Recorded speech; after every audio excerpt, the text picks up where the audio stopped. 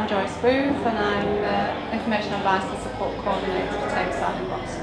This is our long-term support group, and people come along here to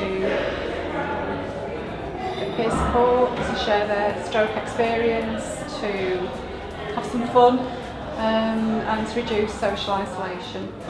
We have a lot of volunteers within our service. I think the last count it's about 35. The majority help out at the group here, but we have 7 fishing buddies. We have volunteer drivers who bring people to the activities. We've got people who work on the allotment, we've got people who work in the office.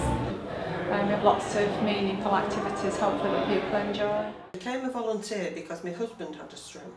The first time I came down, the allotment had weeds that were like 2 to 3 foot high, seriously. And I just thought, well, there's no way that people who have had strokes can really get down to getting the weeds out. And I just said, well, I'll help you. I know with my own husband that he's come on through it because they're meeting people who are in the same situation. I've had 3 strokes altogether. The first one was about 2.5 years ago. Then I had a small one after that, and then about 2 years ago I had a big one which was affecting my right side and my speech. I lost all of it.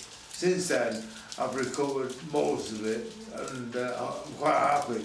I couldn't do anything with gardening, so I've learned quite a lot about it.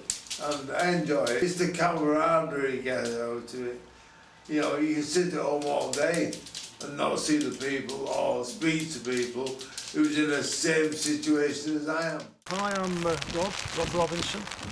Fishing since I was a little lad. Around about 60 years plus fishing.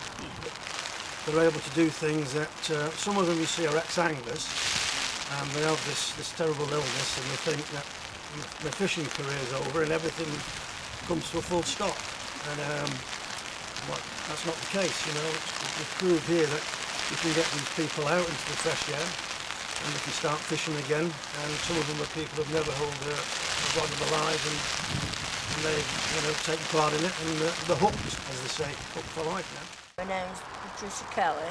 I was in hospital, I'd had the second stroke, and they give you a leaflet of every different things that's going on, and then they ring you up and assess you and everything.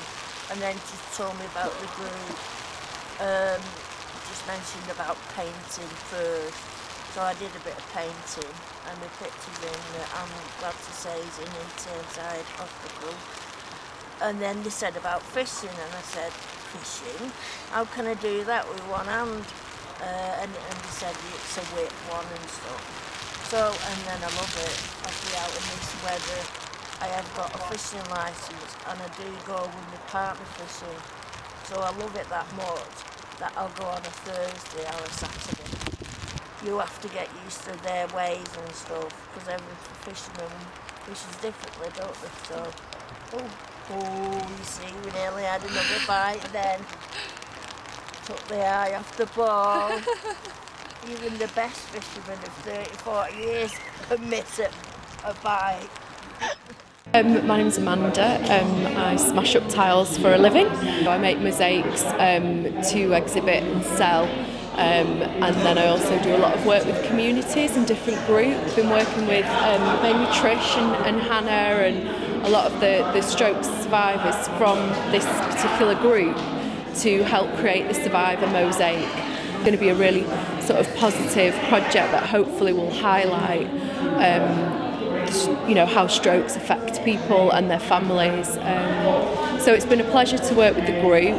All in all, it's been a great project, and I've learned a lot as well, and it's been a pleasure to meet the group. I'm Hannah McDonald. I'm just 20, and I went to university. I collapsed. My friend Sam found me in the bedroom floor.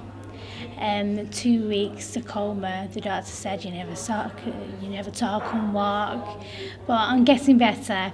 My speaking is not 100%. It's a horrible situation.